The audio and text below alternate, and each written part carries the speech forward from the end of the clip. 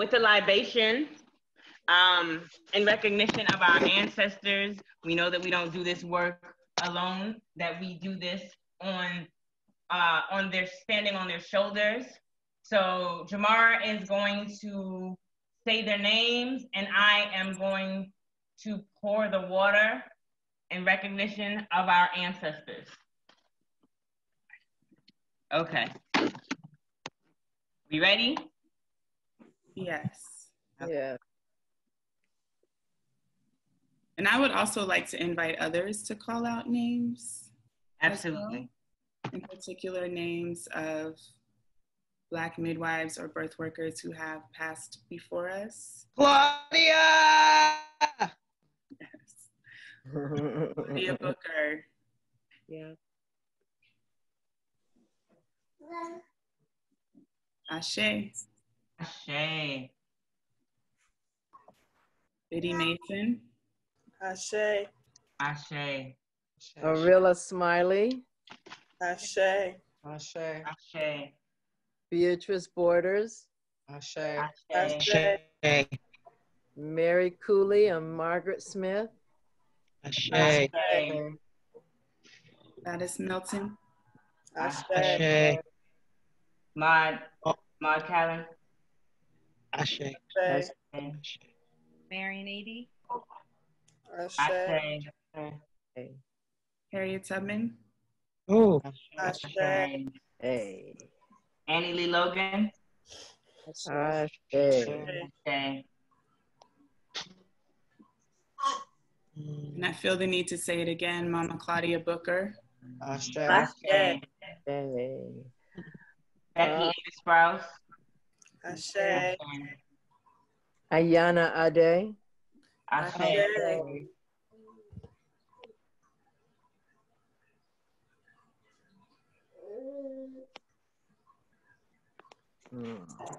We pour this libation for our ancestors, our benevolent ancestors, our teachers, our providers, our ancestors known and unknown that protect us, that guide us, that give us strength. We thank them. We say Ashe, Ashe O, Ashe, Ashe O, Ashe, Ashe.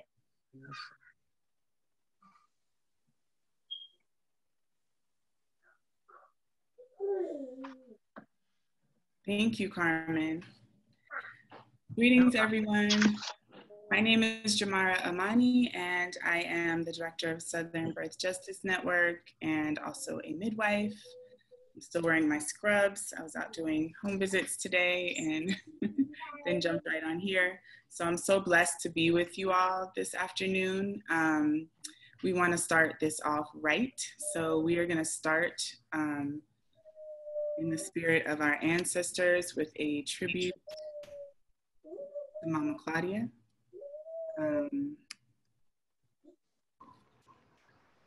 As you know, this year, recently, Mama Claudia Booker transitioned, and we just wanted to open the space by honoring her, because if she were alive, she would most certainly be here. And she is here with us. So this is a video of her honoring midwives. And can y'all see it? Yes. Yes. Yes, we can. Hi, my name is Claudia Booker, and I'm a doula, midwife birth assistant, midwife apprentice in Washington, D.C. Today is Monday, October 5th, 2009, and it's the beginning of a week of midwife appreciation. And I want to start off this week by sending out a song to all the midwives in D.C., in the United States, on planet Earth, in the universe. I love being a midwife deep down in my soul. I love being a midwife deep down in my soul. I said a deep, deep, I said a down, down, deep down in my soul. I said a deep, deep, I said a down, down, deep down in my soul. I love being a midwife deep down in my soul. I love down in my soul. I said a deep, I said a down, deep down in my soul. I said a deep, I said a down, deep down in my soul. I send this out to all the midwives everywhere because midwives are God's gift to women, to babies, to families, to all of us. Happy Midwife Appreciation Week.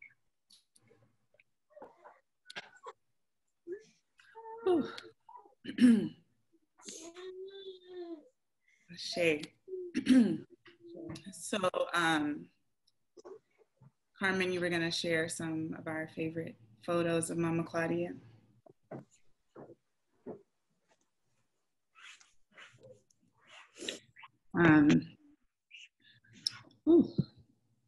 So, Mama Claudia meant so much to me as a mentor and teacher and confidant. And I know that she meant a lot to many of us on this call. And even to Southern Birth Justice Network as an organization, she always supported everything we did.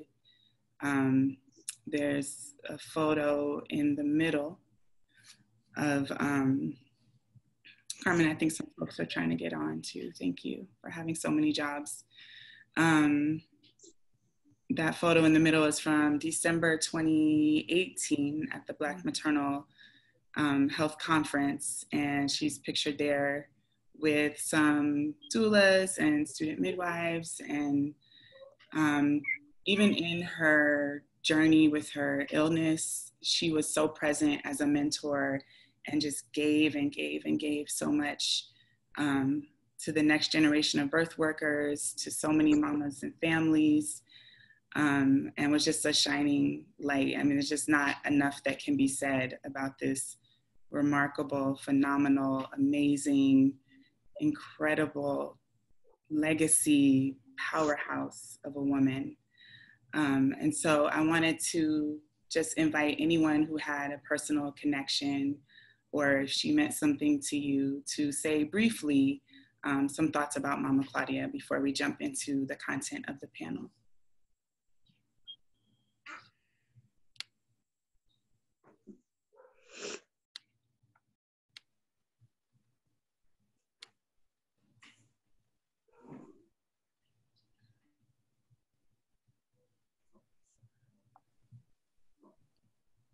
Well, I will start off first. I remember my first time meeting Claudia. I was the conference coordinator for the International Center for Traditional Childbearing's Black Midwives and Healers Conference. And she submitted a proposal for a workshop. And at that time, she was a doula, just like she stated in the beginning of her video here. She was a video and a student midwife. I mean, she was a doula and a student midwife. And at the time, that's what she was a doula, and she was in pursuit of becoming a midwife. And so when I received her, her proposal for her presentation, I thought that the title of it was so cute. It was so catchy and it was so cute. And the title of her presentation was very similar to her personality. She was a very funny lady. I thought that she had fun, humor. I got a chance to room with her at a hostel when we had our conference in Harlem, New York. But the name of her workshop was "You Show Me Yours and I'll Show You Mine." And it just reminded me of little childhood curiosities of what we look like and whatnot.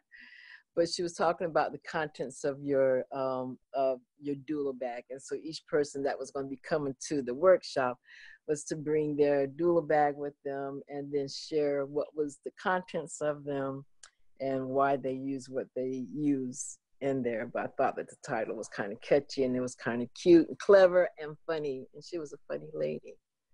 You know, she was funny. She was strong.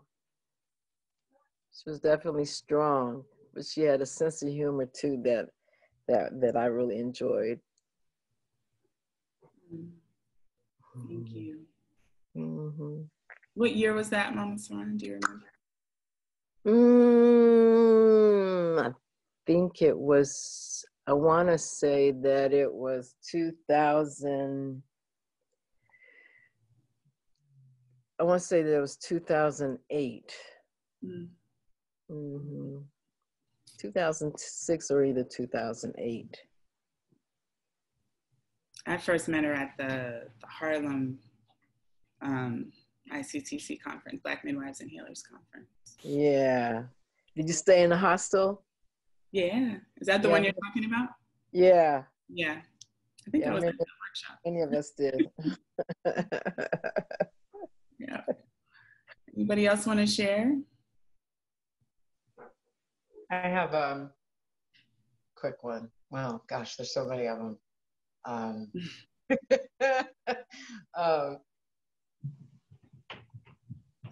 Briefly, the one where like Claudia really Claudia had this backbone, boy, that was just enough to carry all of us,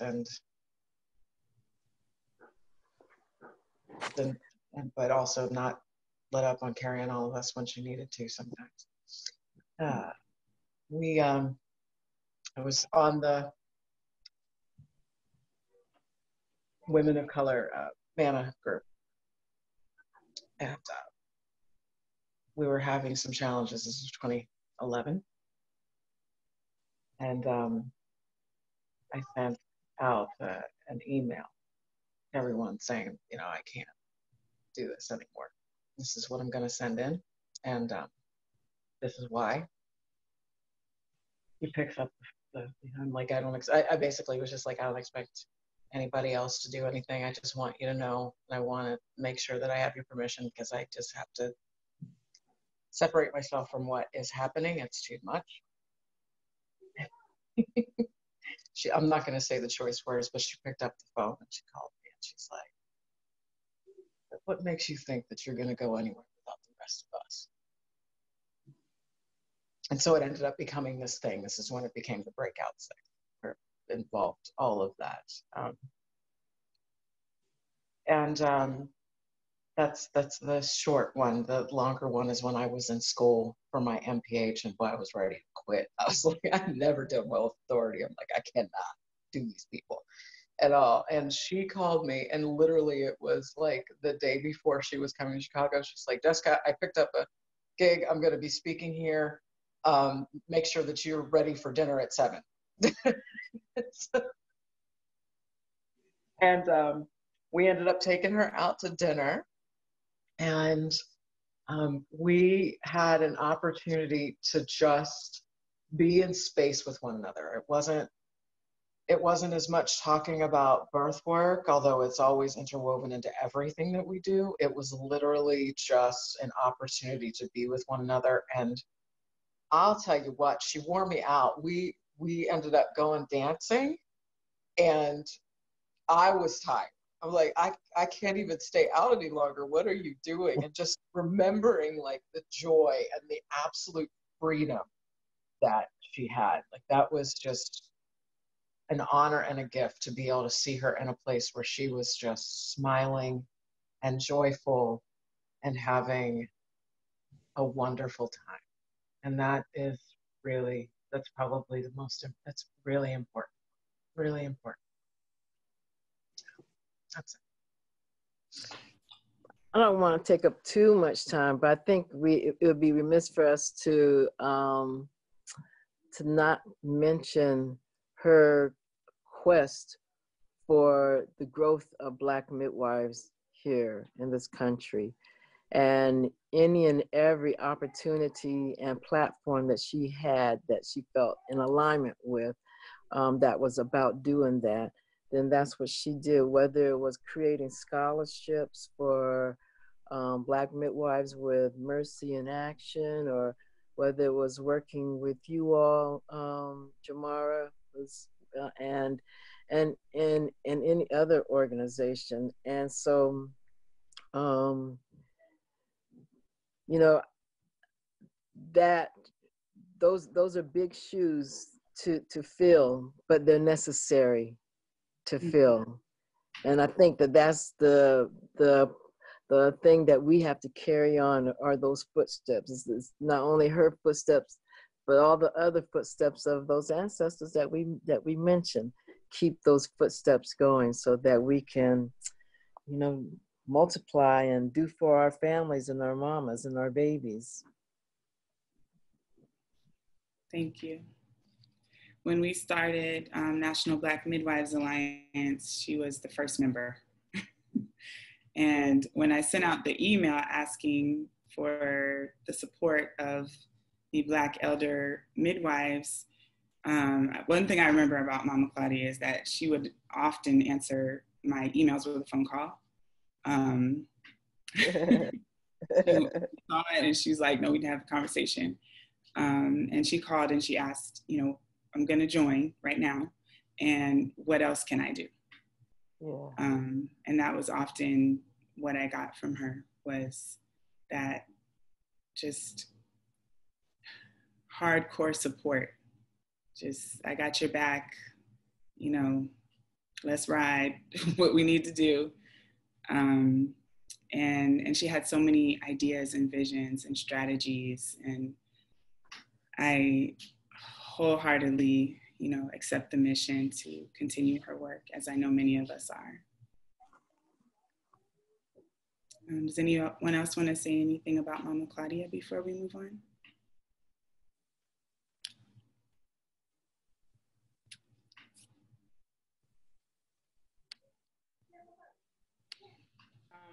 I know her to be brilliant. I know her to be brilliant, a brilliant legal mind who took no shit. And she was the grandmother that I wanted, the grandmother. This picture right here, you see how I look like a freaking clam? I'm so happy to be sitting at her feet. I was able to always call Mama Claudia and tell her about the bullshit, and she always listened and always held me so, like, with a combination of gentleness and sternness, exactly where I needed to be. I remember when she told me about the Breakout 12. She told us not to go to Manna. We took our stupid asses to Manna and got traumatized. And afterwards, I called her and told her about it. And she was just like, yeah, I told you. This was what that looks like. Those that don't learn must feel. And we got to laugh about it. I know her to be brilliant. I know her to be phenomenal. I know her to be special. I know that she was in a lot of pain, and I know that she is not now. I remember at the BMMA conference that she felt like there was no reason for her to be here, and she was tired. And it is, because I believe in autonomy as my top value, we as Black women have a right to be tired, and when we want to rest, we have a right to rest. And I honor that. And it broke my heart when she died, but I also know that she is liberated, and now her energy is everywhere. I just love this woman. I just love this soul. Mm-hmm. Hi everyone. I wasn't ready for that, Jamarah and everyone. I'm already overwhelmed being on this beautiful forum with all these beautiful, beautiful queens that I admire. And I really wasn't ready to deal with my very private grief in public. And there's way too much to say about Claudia in a short period of time. But I hear her saying, hey, bitch, you better say something about me in my ear. So, what? You know, and sure, I mean, a few years before she passed, she came to LA for something that was going on, and she stayed at my home, and And I just will say, Claudia, I feel you. I see you. I love you. I hear you whispering in my ear. You're whispering in all of our ears, and we hear you, and we're listening. And I really want to thank you, Claudia, for teaching me about boundaries. She taught me about boundaries and about how to take care of myself and not worry about trying to take care of everybody else. That taking care of myself was the work. And I just remember one time as I was stressing about not people needing me and I wasn't quite ready. And she said, that's their problem, not your problem. That's their problem, not your problem. Really helping me refocus and come back and encouraging me to take the time to do things in the time that I needed that worked for me, not trying to make it work for everybody else. And I think that's a huge lesson for all of us moving forward. Thank you for the opportunity to speak about her. There's not enough time. Yes, that could be a whole forum, should be a whole forum unto itself. And I'm sure we will have many to honor Mama Claudia. Thank you all for sharing. Whew. So I just want to invite everyone to ground yourself and take a deep breath, because I know that that was heavy for some. Even those who may not know her, I'm sure you can feel our grief and also our joy. So everyone just take a deep breath into your belly and release, let it flow. We're going to do that again, deep breath.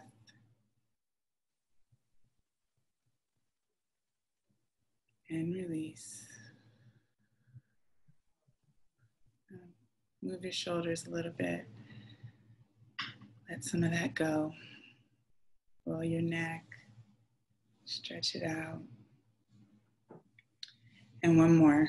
Deep breath.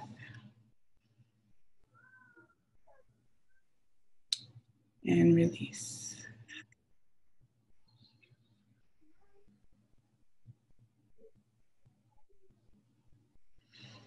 Thank you. So I would like to invite each of our panelists to just give a brief introduction to who you are, your geographic location, if you have any certifications or, you know, what your practice area is, if you want to share that, and your pronouns and what brought you into birth work.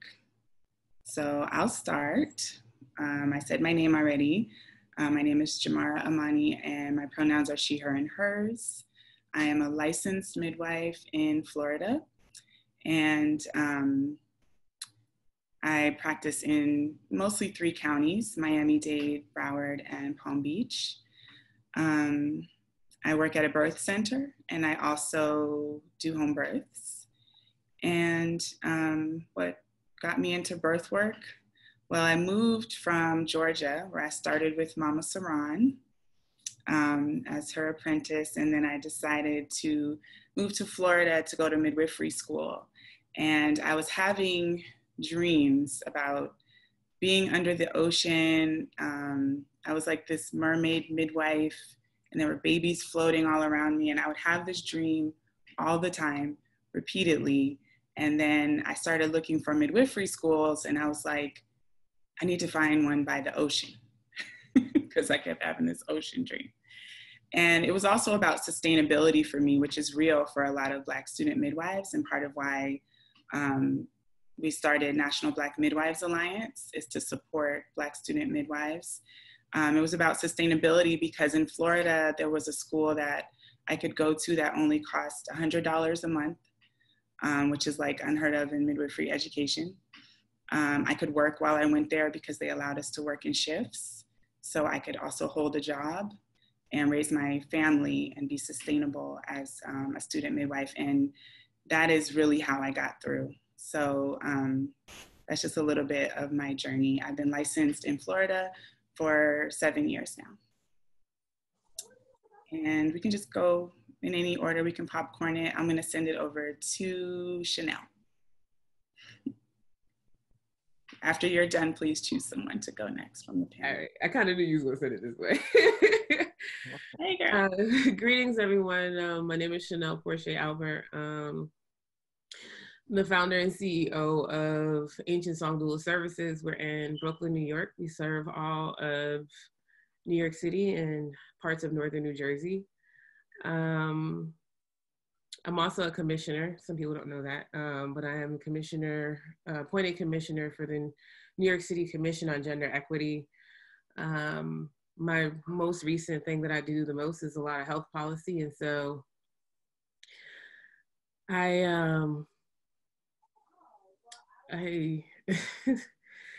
have to think about Mama Claudia for a second. You got to give me a moment. The last time I was in DC, well, the time before the last, every time I would go to DC, she would always make time to see me, no matter what. Even when I told her, don't come, it's okay, I only have 5-10 minutes. She was always trying to give me money. And I was like, you are not supposed to be taking care of me. I'm supposed to be taking care of you. And so I tried to do my best to do that as best as I could when I saw her, every step of the way.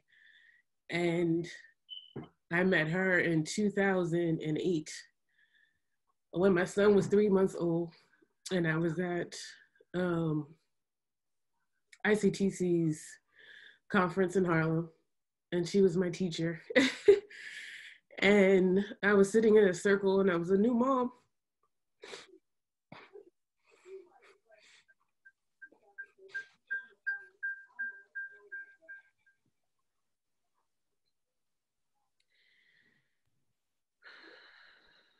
Take your time, sis.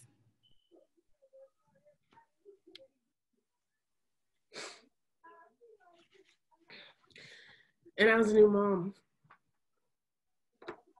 And my son had this explosive poop that went all up his back and in his hair, and it was just everywhere. And she just had the biggest laugh, and she's like, welcome to motherhood. And everyone just busts out laughing. And it was just the most joyful moment of coming into a circle of women, of being surrounded by people who weren't judging you as a mom, of understanding why I got to this work in the first place was because of my children. And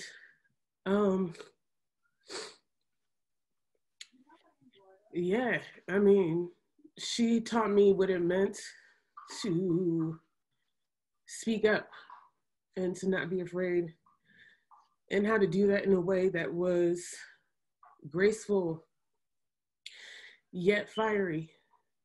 And she did the most at all times. Like, up until like the last, trying to come, she was supposed to be in Brooklyn on April 16th at Ancient Song, hosting a training. Even when, surprising me with something like, I want to give this to you and to the doulas at Ancient Song. And I don't even know how she did it.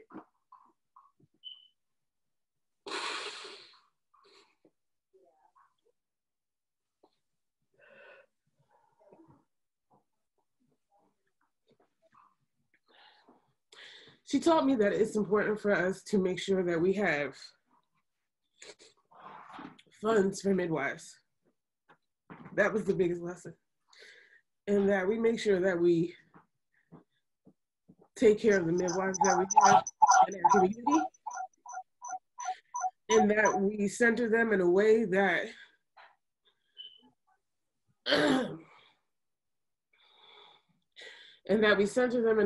makes them know that they are affirmed, and that they are loved, and that they're always seen, and that when they're no longer able to use their hands, that they have other hands to protect them, and to guide them when they get older. And yeah, this work is important. I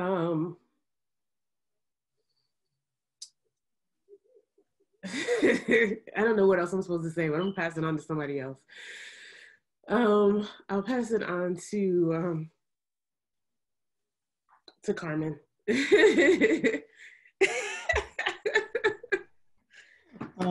My name is Carmen Mojica. I'm from the Bronx, all day, every day. My pronouns are she and her.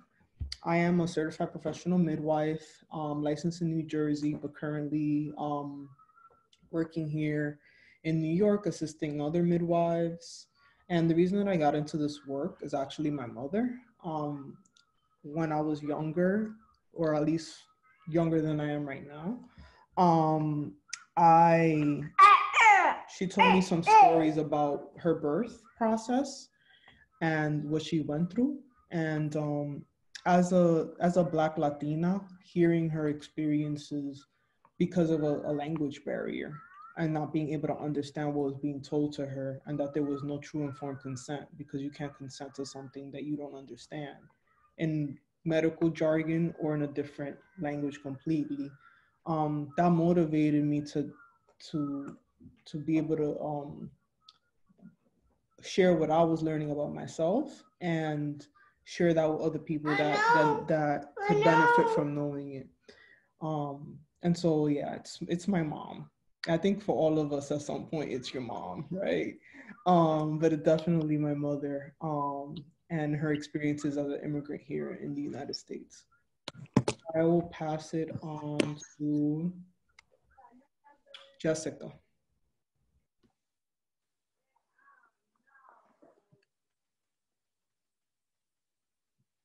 Hi, everyone. Thank you for that. Jessica Roach, extremely honored to be on this call with absolutely amazing, just an absolutely amazing presence. I'm in awe. I am in Columbus, Ohio. I'm the CEO and co-founder of Restoring Our Own Through Transformation, also known as Root. I came to this work through a couple of different things. One, because it's in my blood and my ancestry. My great-grandmother was a midwife. She just did the work, lived by the Ohio River. This is what we did. That was who she was for our community. But primarily got catapulted into the work after a really horrible birth experience that I had myself with my second pregnancy. And it was in the same hospital that I was working as a nurse in. And when I got pregnant the third time, I knew that at that point, it was with the very first appointment that I went and saw a physician, where I was told that here are all the things that are going to go wrong with you because you're Black, because you've had a previous preterm infant, all of these things. And I said at that point, I'm not doing it. You're not getting another one of mine. And I'm going to go back to the root of the things that I learned and was taught when I was a teenager with my first pregnancy and my great-grandmother was still alive. And so I really dove into it after Julian was born and having my own home birth. And so I've worked as a home birth midwife. I've done doula work in hospital. I do a significant amount of public health and policy now. Got thrown into it when I said I was never going to do policy, ever. Now doing it. And we've created this amazing organization with some really great folks that are very dedicated to the work and are hands-on, and just really honored to be here. Thanks. I'm going to pass it to Kimberly, by the way, because, you know, I'm fangirling. Hi. So glad to actually see you. Oh my God. As Jessica said, I'm in awe. I'm just in awe to be that we're all able to be here, all at this exact same time. Thank you, Jamarah, for organizing this, and Carmen and Sister Saran, to see you. Oh my God, like I just wanna jump in every single one of your laps. Is that possible? Can we arrange that? And Marquis and all of you, I mean, for as much as social media is a pariah, it's a beautiful thing, because I do get to see all that everyone is doing, and I'm always so inspired by everyone, every single one of you here. I also am happy. I mean, the blessing of the pandemic is we may not have chosen to do anything virtual for this time, and it's kind of forced us to literally be as global as our spirits, to be as universal and global as our spirits are in this moment, to actually embody that and make that happen. And knowing that, as Nikki Giovanni said yesterday on her live with Angela Davis, I don't know if anybody caught that, but Nikki Giovanni said it is time for us to flap our wings and fly into a new day, into a new reality, into the future. So we must flap our arms and fly into the future. And we are using all the amazing resources that we've had at our fingertips and have taken for granted. So virtually here we are, and it's a beautiful moment. So thank you. And just, I'm here in Los Angeles, my adopted home for the past almost 15 years. I'm originally from the East Coast, New Jersey, Brooklyn, Philadelphia born. My grandparents are from Virginia, North Carolina, South Carolina, and all that sort of thing. And but I'm here in LA and loving it very much. My business partner, Allegra Hill, and I formed a partnership several years ago, deciding at a MANA conference at the, what do you call shadow medicine, when you're working with negativity, but you're also creating something amazing from that. At a 2017 MANA conference that Allegra and I went to here in Los Angeles, we decided that we had heard enough of trauma porn statistics and zero solutions as to our challenges in this society birthing our families, that we had to do it. And we just decided on that last day of the conference, as white old midwives were upset that we wanted inclusive language. Jamarah was there, obviously speaking and making a lot of people really pissed. And thank you for doing that, Jamarah. Yep.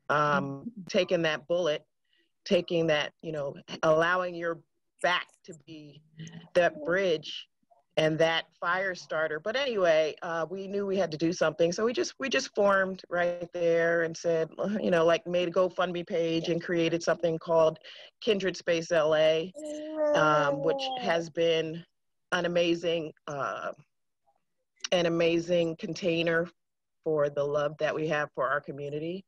And in the midst of this pandemic, it has forced us to find the birth center space, and is coinciding with my graduation and soon, God willing, licensing, so that I can practice legally in Los Angeles and in California.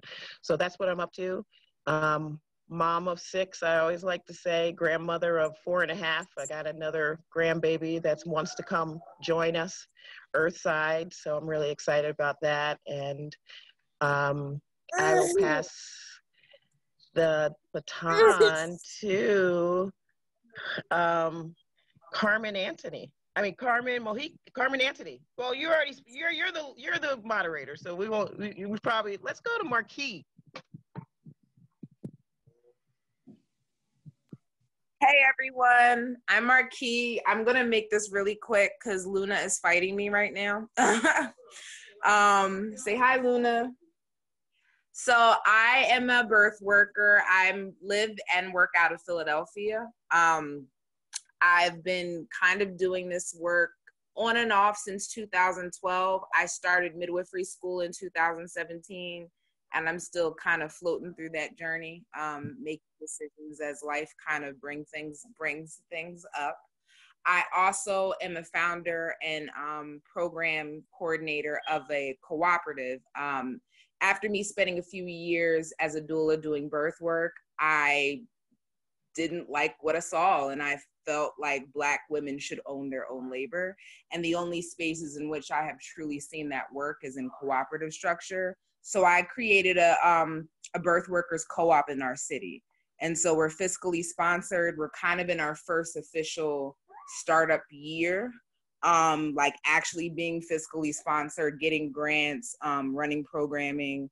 So we're kind of at the very, very beginning, but I'm pretty hopeful and hoping that this kind of gives us a space to do birth work in that feels safe, that we kind of determine the stakes. And so, yeah, that's me.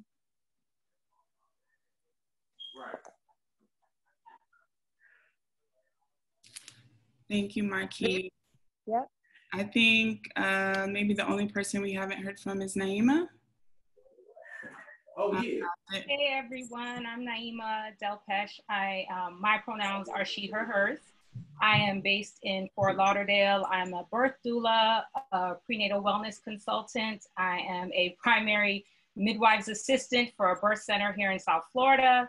I also do work in hospitals and home births. I work the Tri-County area, just like Jamarah. So Miami, Dade County, Broward, and West Palm Beach.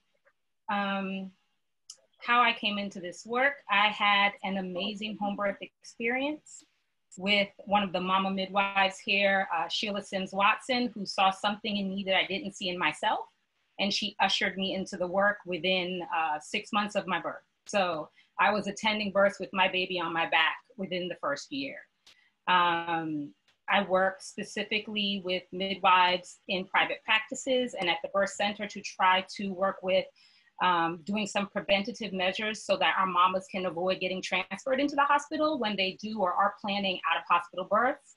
So I do a lot of wellness consulting and putting together protocols and measures for them as well, again, so that they can take back their births and that we can empower them to, take it back and own that for themselves. And I've been doing this work for almost 16 years. And that's me. Thanks, Naima. Did I miss anyone that's a panelist as far as intros? Myself, this is Saran. Mama Saran. I'm so sorry. I felt like we heard from you. I apologize. That's okay. Well, I am, that's right. I am Mama Saran Henderson, and I am based out of here is in Atlanta, Georgia. And I go by the pronouns she, her. And let me see, I came into midwifery 40 years ago. I came into midwifery 40 years ago, similar to some of you all, without even knowing that I was going to even be coming into midwifery. And I was invited by my midwife, who, like some of you all have stated, who saw something in me that I didn't see in myself until she pointed out a few things and asked me if I wanted to learn midwifery, and that she was willing to train my hands. And it was right after she had had her baby. I mean, literally after she had her baby. And it was 6 months after I had my first baby as well. And before I knew it, I was being called into midwifery. And so my intro into midwifery is through a calling. I had just graduated from Clark Atlanta University. At that time, it was called Clark College. And was committed to being at home raising a brand new baby and nursing my brand new baby for as long as I could. And so coming into midwifery, accepting the invitation, it was it was a nice transition going back into the world in which I still could control my time because, you know, my apprenticeship didn't have me busy. So I could still be at home and apprentice, which took about 4 years. And in that 4 years, I was curious about our history, meaning peoples of African descent, and especially here in Georgia. And I knew that it had a history because my mother was born at home here in Georgia.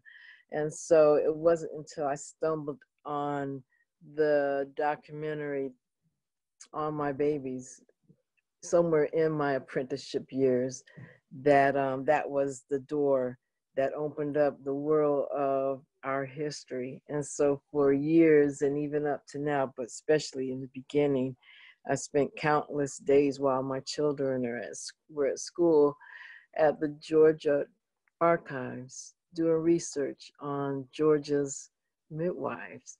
And there was like boxes and boxes and vaults full of information that was in there.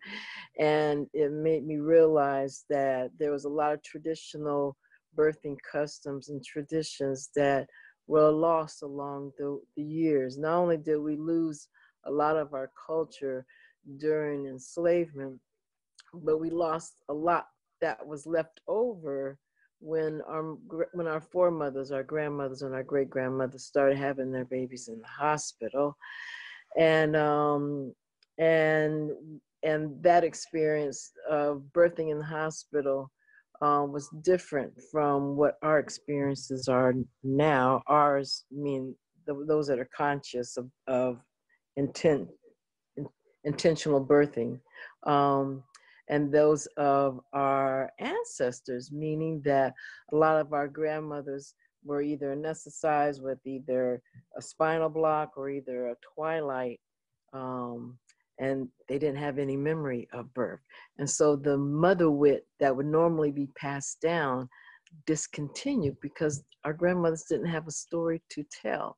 And so it was then in my earlier years that I realized that I wanted to bring back to life those evidence-based traditional practices and customs from Africa, from the diaspora, and from any other traditional cultures around the world, and bring them back to life so that we can remember and so that we can incorporate those practices back into our birthing culture. And so thus came the name of my service, Birth in the Tradition.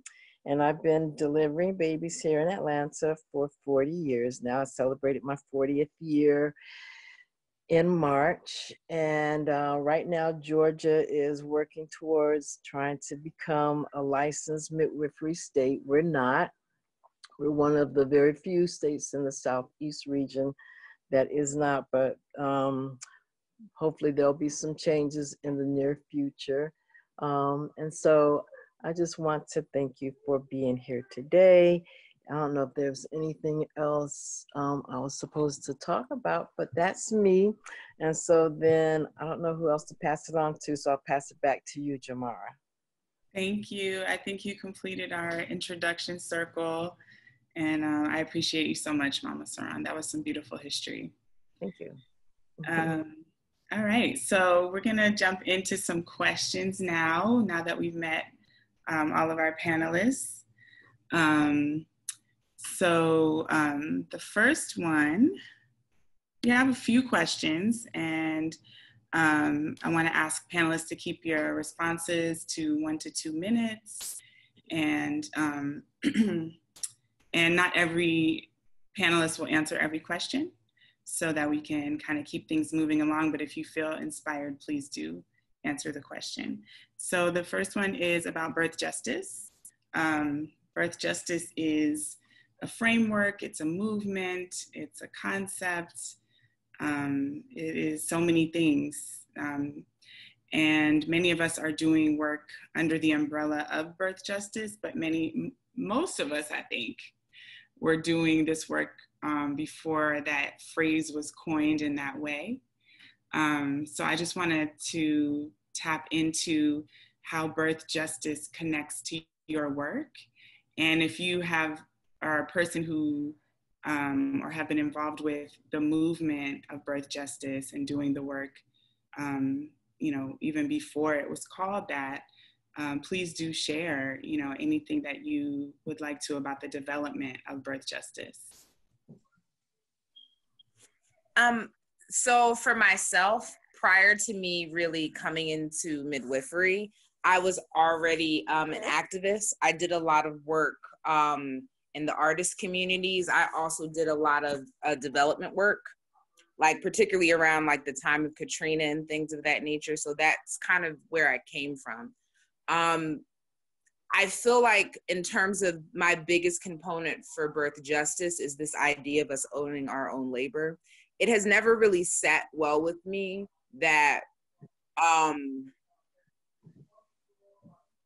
that Black birth workers have never really had dominance over their labor, like from a historical standpoint. And so even in the transitioning of the professionalization of the doula and the midwife, I feel like we have always kind of been responsive to things that have happened around us versus us really taking full control over our destinies.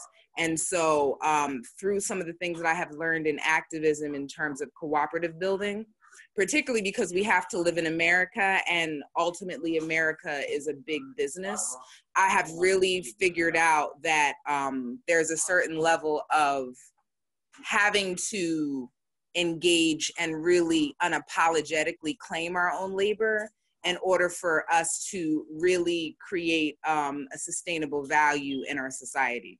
And so that's really kind of been the angle at which I have been doing my birth justice, because I know particularly in my area, white birth workers make way better money than Black birth workers, but Black birth workers are the ones who are actually doing the critical work out here.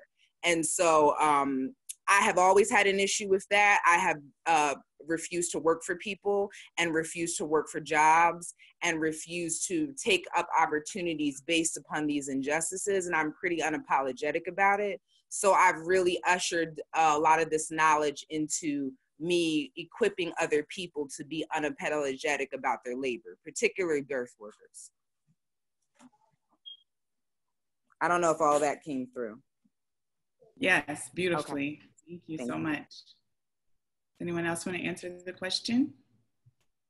So I was doing birth justice before I even knew that was the title of it, or before we came up with it. I don't know when that happened, but I was definitely doing that before.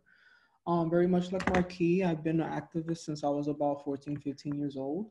So when I learned about I remember it clearly the day that I was in doula training, and I learned about the rates for Black women dying.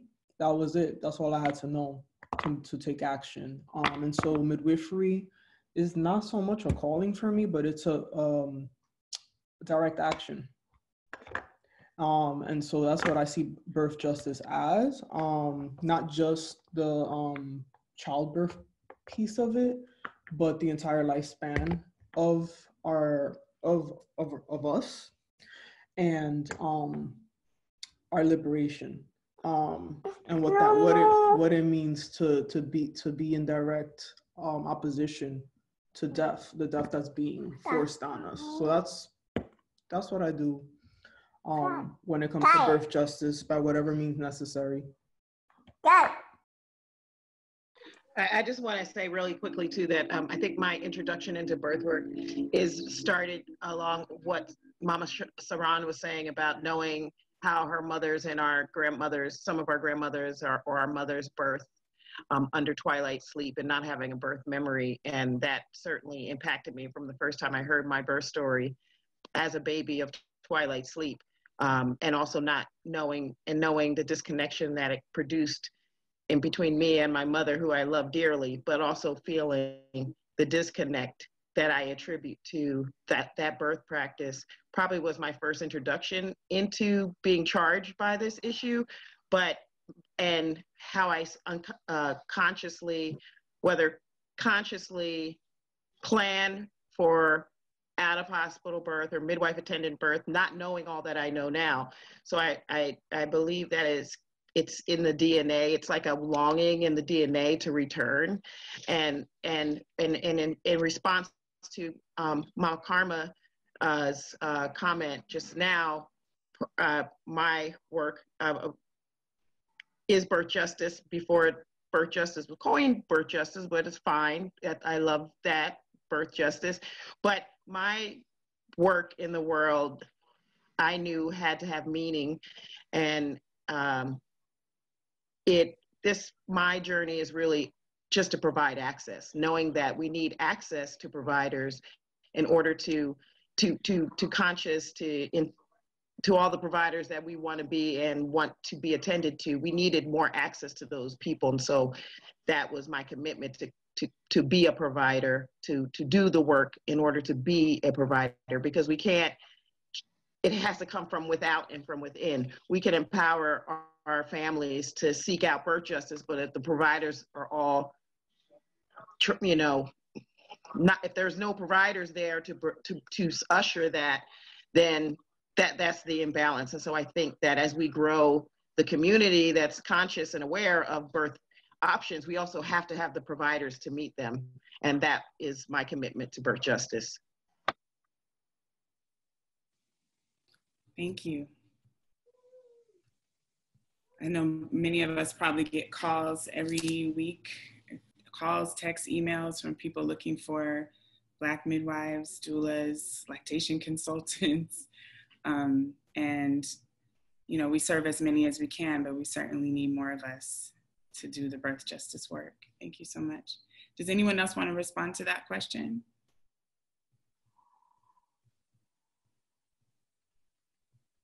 All right, so I wanted to next jump into policy. A couple of folks mentioned that you do policy work.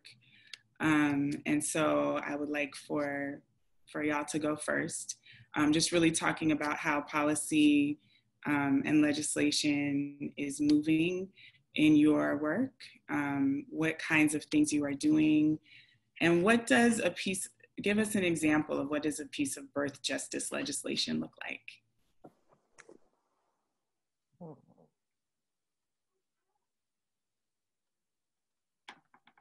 Greetings, everyone.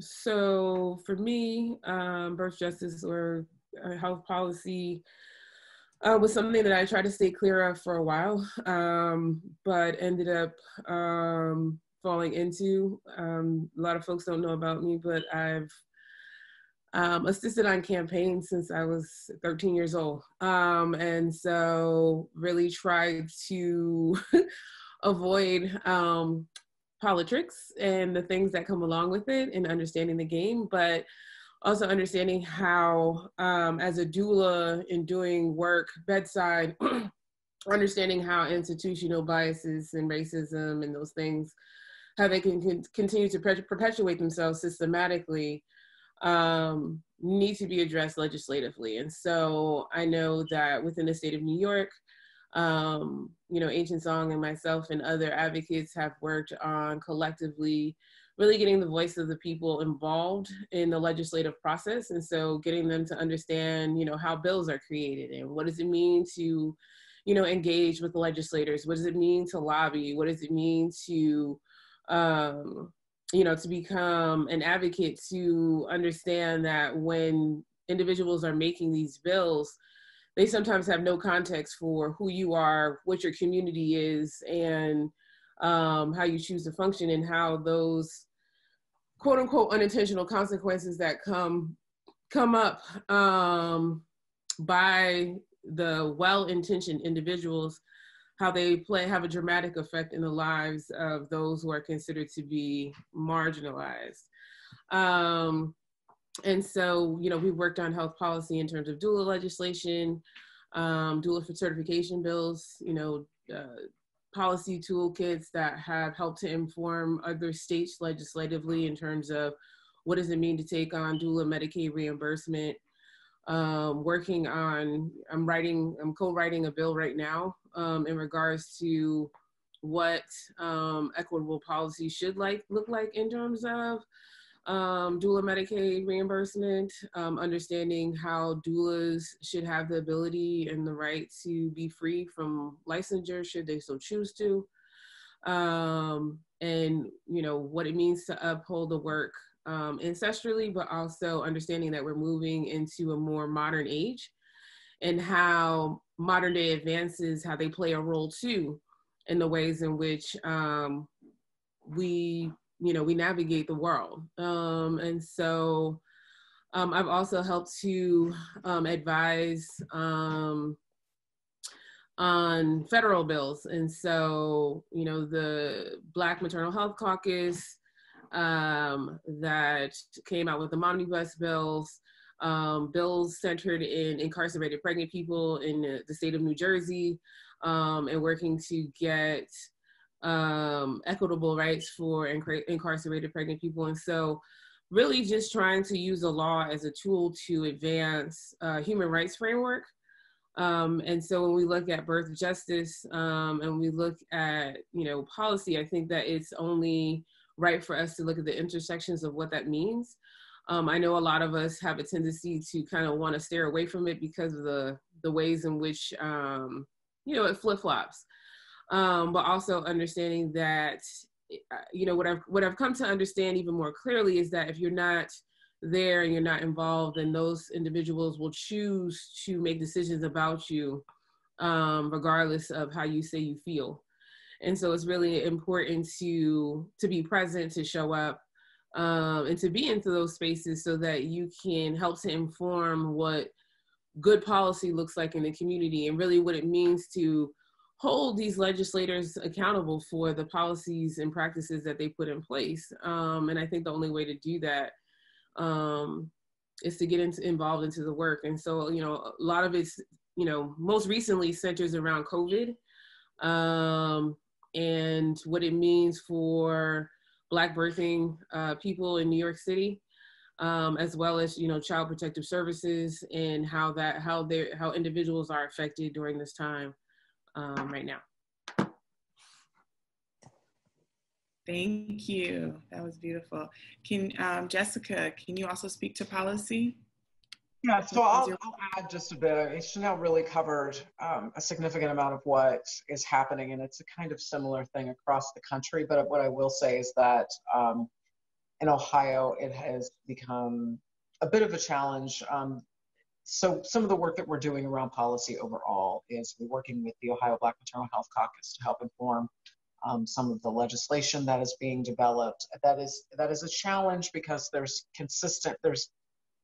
a significant amount of attention in regards to maternal mortality and morbidity now, where there was not over a year and a half ago. And so now it's become kind of a leverage point between party lines. And so working in between that, but we are working very closely with trying to amend actually some of the language of it. Again, what happens is that you have, I won't even use the term well-intended individuals, because I don't know that they always are.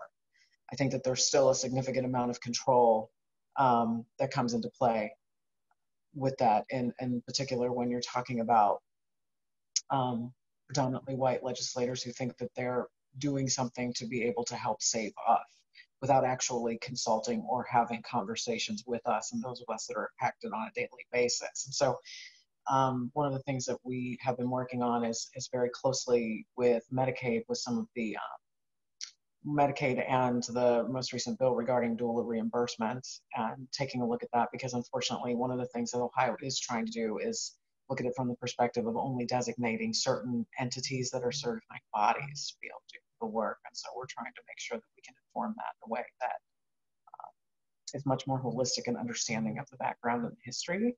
And again, we're also in the same place where a lot of our policy work right now is centered around COVID, and trying to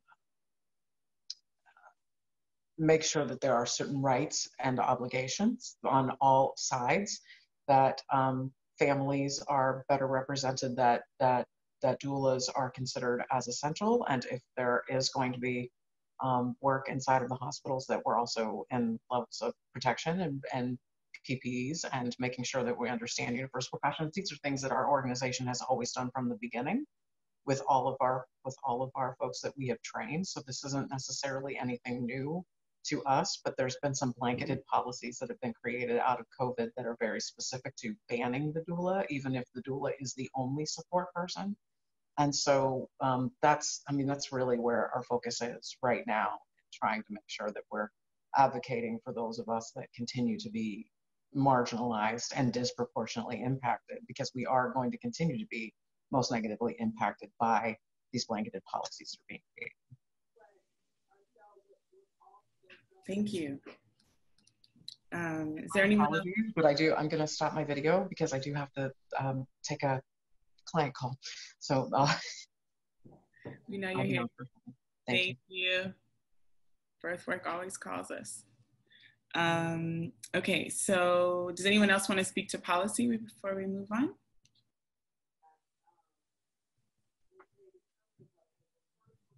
Okay, so the next question really, and I think both Jessica and Chanel really alluded to kind of getting into the discussion around COVID-19. And I'm curious, especially to hear from folks who on the panel who haven't shared yet, how has COVID-19 changed your practice as a birth worker? And for folks who are on the call who are not panelists, my question for you in the chat is, if you could drop in the chat, what does birth justice legislation look like to you? If you were to be able to talk directly to a decision maker, what is one thing that you would like to see changed? And I would ask Sam, who is our wonderful timekeeper from Power U Center for Social Change, our co-sponsor of this event, if you could capture those responses so that we can document what folks are thinking. So the question again is, what is one piece of birth justice legislation? And folks who are watching us on Facebook also, you can comment. What is one piece of birth justice legislation that you would like to see if you could talk directly to a decision maker? What would you like to see happen? And to the panel, how has COVID-19, this pandemic, changed your work, your practice, your engagement as a birth worker? I would love to hear from folks who haven't shared yet.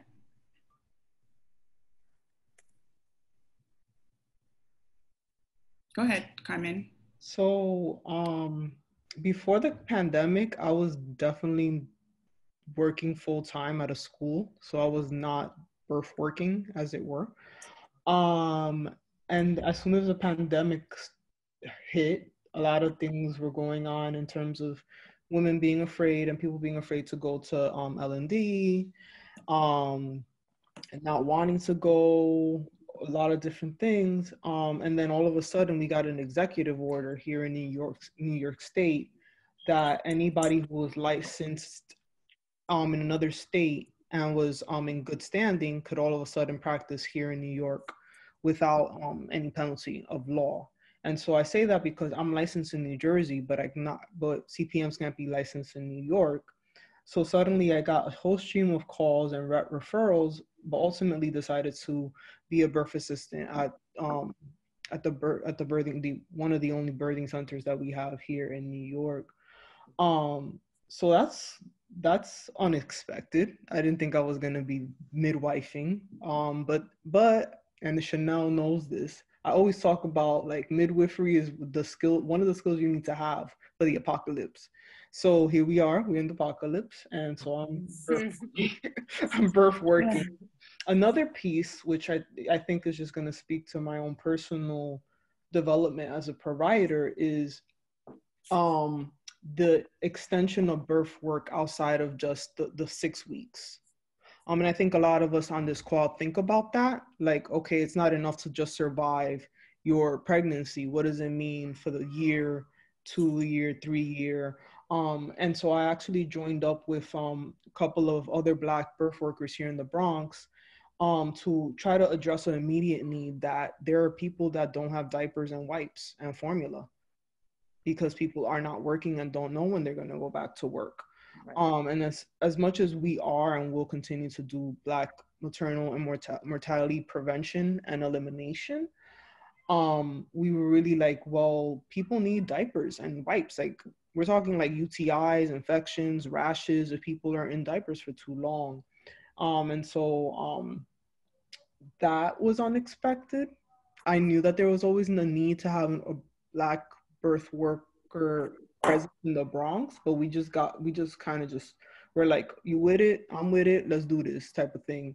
And so that feels really good, and also is going to inform what I do after this pandemic, because I love what I'm doing.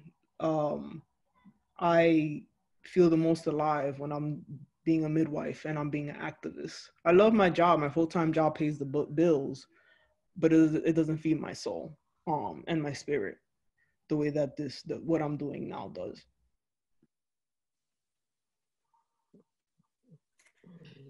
I wanted to say something real quick, and this is like me just kind of speaking out loud, because most of my work, particularly since I have children, has been in the, I did a lot of birth doula work prior to me having 2 children and then going to midwifery school.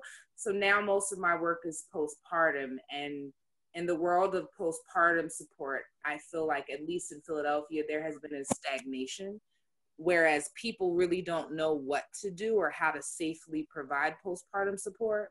But what I fear is happening, particularly in my city, is that where women can get, virtual counseling and things of that nature, that's not really the bread and butter of postpartum support. I feel like the postpartum support is actually really having something physically there supporting you with your newborn. And so that's not really happening right now. And so I'm not really, like, doulas are scared to go in homes, and people are scared to let people come in their homes and interact with their babies. So I'm just really trying to go into my pool of like creative ideas as an activist to just try to figure out what can be done to ease people's anxieties, because I feel like that is kind of where it all starts. And I don't see too many solutionary suggestions other than things that home visiting nurses are doing. And still what they're doing in our areas, like they're leaving scales on porches and things of that nature. And like where people gotta go in and like, do their own weights and kind of like teaching them how to do their own minimal health care things.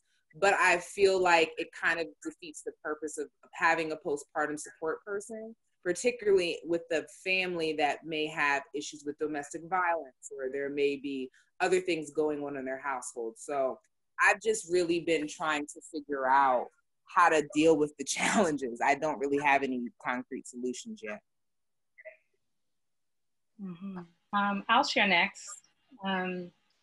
So it's funny, I was joking when we came on the call before it started about how some of us are busier now that we're under quarantine than before. And where I feel like, my work has always focused on preparing mamas, especially in the 3rd trimester, and preparing them for going home and what that transition is going to be like. There's an urgency now. And I'm almost grateful for the kick in the butt to really get into what needs to be happening with these mamas and having them be prepared for what that looks like going home afterwards as well. I will say that I'm teaching a lot more virtually. So I'm probably teaching childbirth education classes 3 to 4 days a week. And some of them are not paid classes. So it's an opportunity for mamas to check in with their anxieties and their worries and their COVID particular questions. And so I too am having to be on, like most of us, additional webinars so that we're on top of the new evidence that's coming out. Because I am an assistant at a birth center, being on top of PPE and cleaning protocols. And I put together a specific class to for the doulas that I also mentor, to help to usher them through this period as well. So that, you know, if you're concerned, if you're worried, if you're having fears, like this is energetically something that your clients are going to know. So, you know, creating a space for doulas to come to say, I'm worried about supporting my client. I can't do these things. Who do I talk to? So I put together optimizing, how to optimize the chances of a successful birth, right? So what do you need to do? I expressed extensively my concern for these mamas being home, stagnant, not moving, what that meant as far as potential malpresentation. How do we get people to not diminish the significance of the self-care that needs to go in these last weeks just because you are home? And that's the work that I've also been doing, you know, trying to make sure that we are, even though we're doing now telehealth visits, even when the midwives that I work with, like, are we covering these bases? So I'm doing a lot more check-ins with clients that are not even my own. I'm getting messages and conversations. I'm also getting a lot of calls for people who want to transition out of hospital into the birth center. So I have a class specific to that as well. Like what to expect if you're a late dates transfer, because a lot of the midwives are overwhelmed with the sheer number of people who are doing that. And so to have a forum for someone to sit down with, you know, 6 or 8 of these mamas who are now transferring at 37 weeks or 36 weeks, 38 weeks, to say, this is what this is going to look like. And because I also work in a hospital setting, this is what that difference looks like.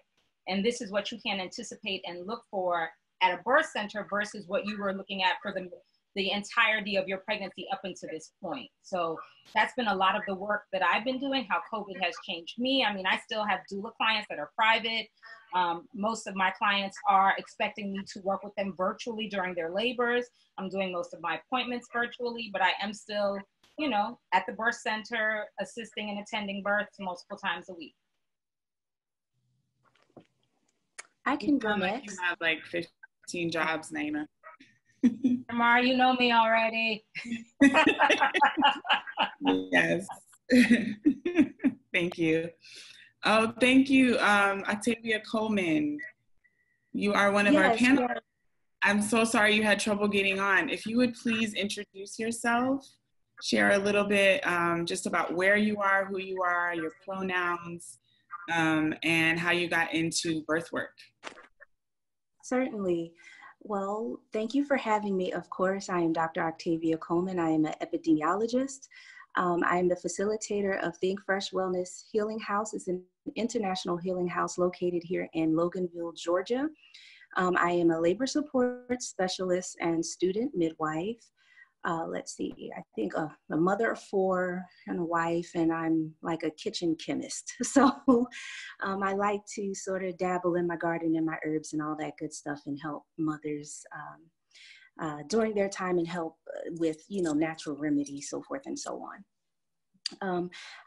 I wanted to answer this question here as far as how has COVID changed or affected my practice. In many cases, it's similar to the workers that have spoken before me, but I will say there has been, or I've found that there has been an influx of mothers surviving and seeking refuge from domestic violence also. So that has been, and there has been an increase for me in that capacity. I have experienced more calls for home birth. I prefer so to speak, specialize in home birth versus hospital births. I will say here in Georgia, they have implemented the rule that your doula or labor support specialist cannot attend the birth with you. There is one hospital that is allowing, and I want to say that is Atlanta Medical Center, that they are allowing the doulas to come in with the mothers for that support, but I'm not sure if there is another hospital doing so. I've had the opportunity to sort of implement I call it rolling in self-love, where myself and one of the doulas that I mentor, we go and we see the mothers Just for a check-in, one of the birth workers, I believe the worker that spoke right before I did, I apologize because I don't remember your name, but you mentioned checking in with these mothers dealing with anxiety. And I found that just putting eyes on someone, being there present, we're talking in their doorway, you know, just them downloading or debriefing about how their week has been going. They've been cramped up in the house and they're afraid to come outside. And like it was mentioned earlier, they're afraid to let anyone in.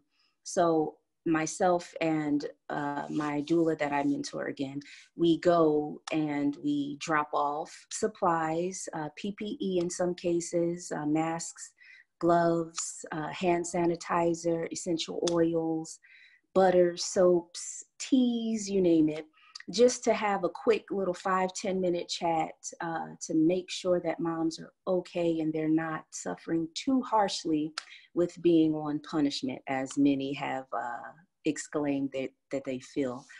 I will like to say that during this time, it has really pushed me to be more present. I am a research type of person, so I like my books and I like my paper and I like to be behind the scenes unless I'm present with a mother or family.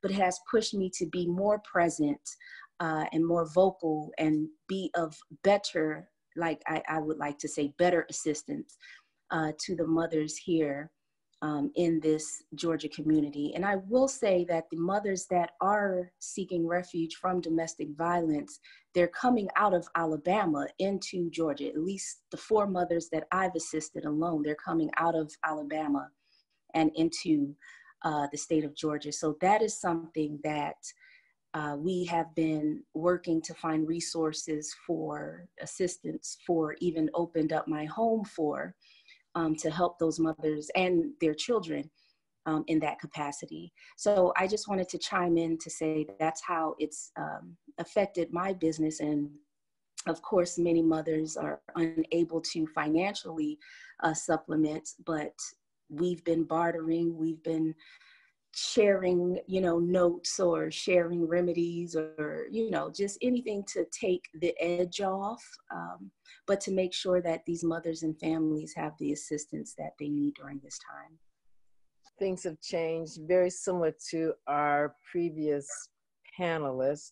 When I started paying attention to COVID, when it was in China, and then when it jumped over to Italy, and then when it jumped from Italy to Atlanta, I knew that we were in for a monster. And so immediately I started to make sure that I start rounding up gloves and masks and things I thought that were eventually going to become high in demand, and started paying attention to different webinars and podcasts that were going online pretty much like that very first week in different organizations, private sectors, talking about midwifery and talking about doula and the lactation world and how it's affecting our mamas and protocols, what to do and what not to do. And so then it started making me think about my protocols and my standards and how I conduct prenatals and how I conduct myself at birth and during home visits, and realized that this was a wide and vast ripple effect that was affecting everybody, no matter what your profession is. And so it didn't leave us out. And so what I started to do, and it doesn't seem to, I think the mamas and the daddies that I'm working with, they know what time it is, and they're willing to roll with the changes. Some of those that started off with me where things were different than they are now, and then those that are coming on board now. And so some of the changes that everything's a little bit more sterile, you know. Now everybody's wearing a mask. I got my mask.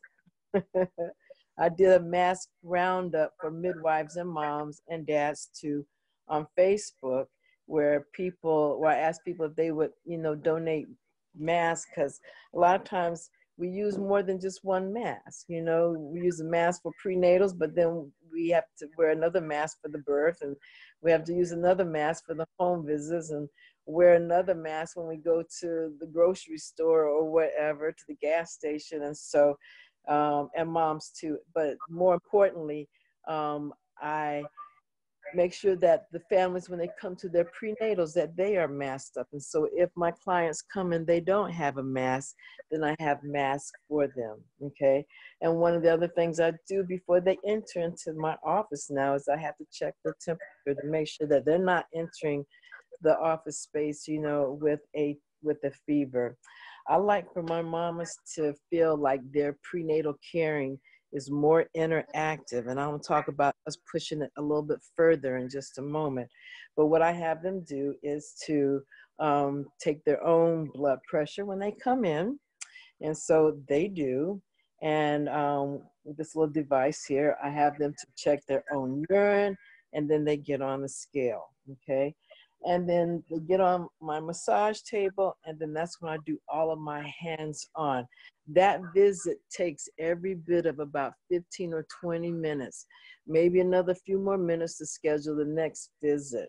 And my prenatals used to be 3 days a week, where 2 of the days were at my home office, and they're not my home office any longer. They're at my office. So that's only 1 day a week. And so I've always considered my prenatal visits as twofold, one being the check-in and one being the checkup. The checkup is the standard clinical visits that they expect visit after visit. The check-ins will be different because those are usually conversational times where we talk about whatever is pertinent at that trimester of her pregnancy, or if I'm teaching in that particular time of her pregnancy, or if it's a conversation that we just need to pick up from the last prenatal that we had the month before or the week before. All of those visits are now virtual visits the day before. And so I call each of my couples one by one, and we get on Zoom or either FaceTime or either on Facebook Messenger or on WhatsApp, whichever platform is convenient for them. And we have a face-to-face. And then what that does, it keeps the connectedness that they yearn for in midwifery care there. And so that visit is still half an hour, or it's still an hour if there's teaching that's involved. And then when they come the next day, then they come in for their 15-minute, 20-minute clinical visit until I see them again. Now, what concerns me a lot here in Georgia is that we now have 2 big elephants in our city, in our state. And those 2 elephants are COVID-19, and the other is maternal mortality. Georgia has a very high maternal mortality rate. It ranks the highest in all the states in the United States, and African American women are bothered by this at a disproportionate rate compared to other races in this state, as well as COVID-19. Now, so what's happening now, a lot of the new mothers that are coming seeking my services are coming telling me that the kind of services that they are having to get used to with their OBGYN office that they're running away from is that they are being discouraged to come to their office until they reach their 3rd trimester, meaning that they're not having any hands-on, no face-to-face visits their 1st nor the 2nd trimester. We already have a high maternal mortality rate here in Georgia as it stands. And for a mother to come in when she has reached her 3rd trimester can sometimes be too late.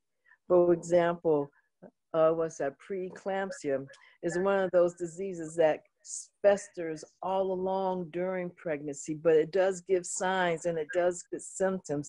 And if there's not anybody that's trained to recognize when these signs and symptoms are creeping up prior to 3rd trimester, we might be able to avoid problems, And so I would like to put a national challenge out to everybody who's out there listening to pass this on. And that is that the example I want to give is like Serena Williams. Serena Williams already knew what her medical history was. She already knew the pre-existing problems that she had. Had she not been an advocate for herself and spoke out for herself, she may not be with us here today. All of us need to take charge of our own health.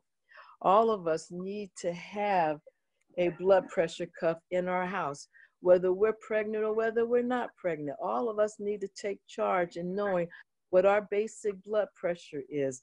It bothers me, and from this day forward, I would like for all of us, whenever we go to a doctor's office or a midwife's office, come out of that office knowing what that visit was all about.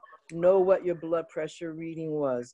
Let this be the end of an era where we walk out of doctor's visits not knowing what our readings were. Too many times I'll ask a mama, what is your normal blood pressure reading? And she'll shrug her shoulders and she doesn't know. I'll ask somebody, what their blood type is, and they don't know what their blood type is. Everybody should know what their blood type is. Everybody should know the basics of your own health and take charge of your own health, so that if you are choosing to stay with the practice and they are not seeing you until your third trimester, then go beyond the scope of prenatal care and embrace prenatal self-caring. Take more responsibility, empower yourself with knowledge of your own body, be in tune with your own body. You can get these blood pressure cuffs on Amazon for $30, for $25, and take charge of yourself.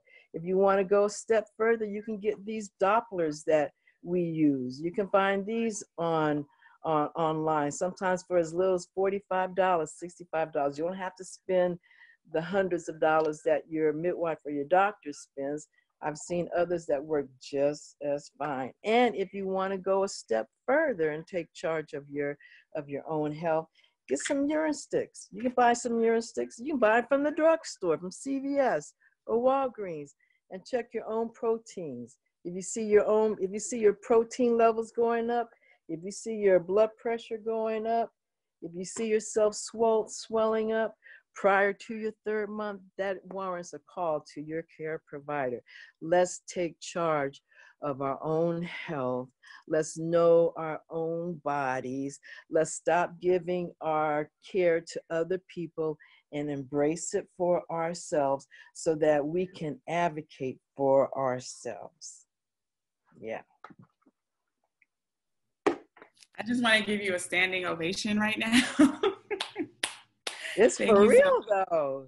Thank you so much, Mama Saran. You said so much there that is very rich and powerful, and I hope everybody heard that.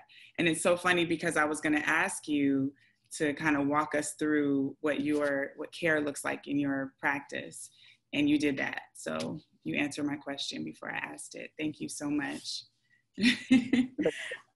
So we do have to wrap this up. Man, I wish we had 2 more hours for this space, which means we have to do it again sometime soon.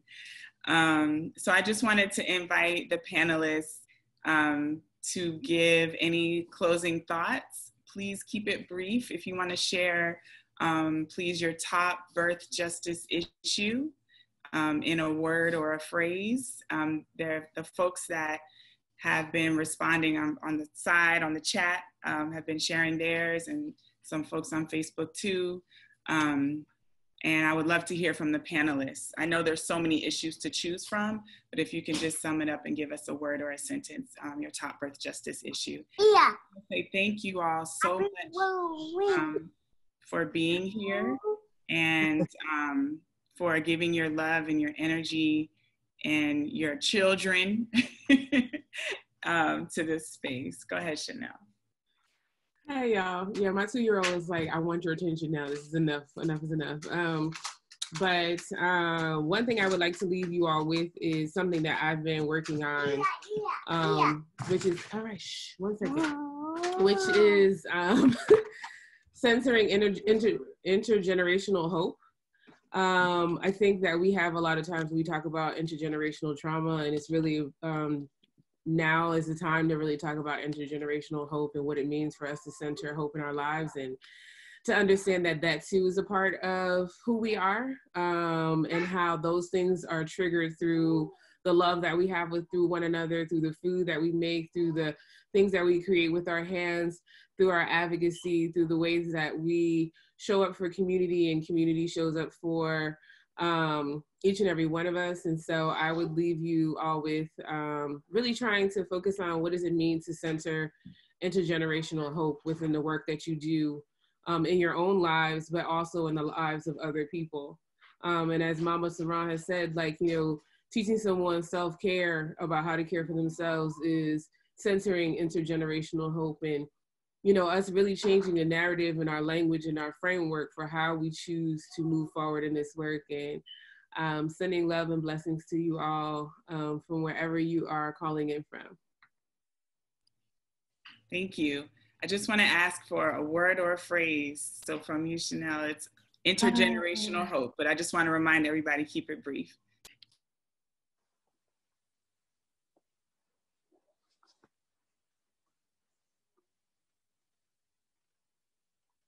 I'll jump in. More Black birth workers.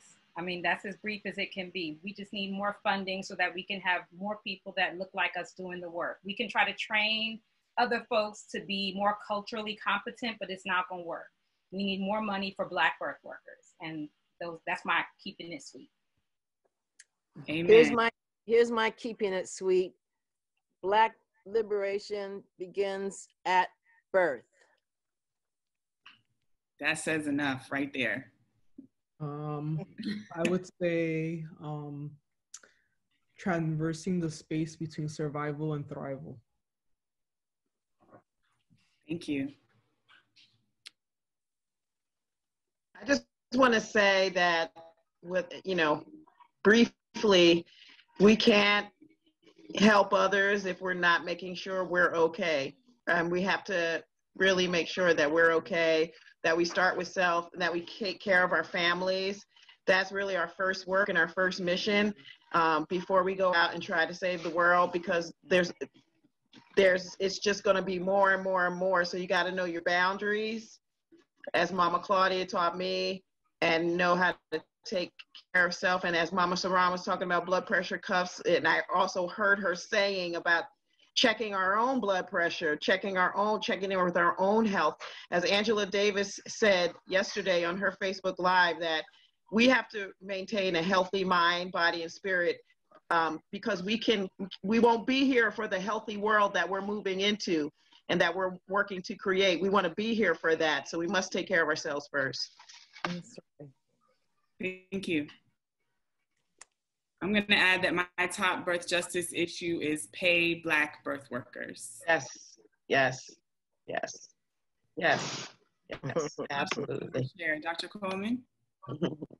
I would like to say that Black birth workers believe Black mothers. Yes. Thank you. Did we get everybody? Who do we miss?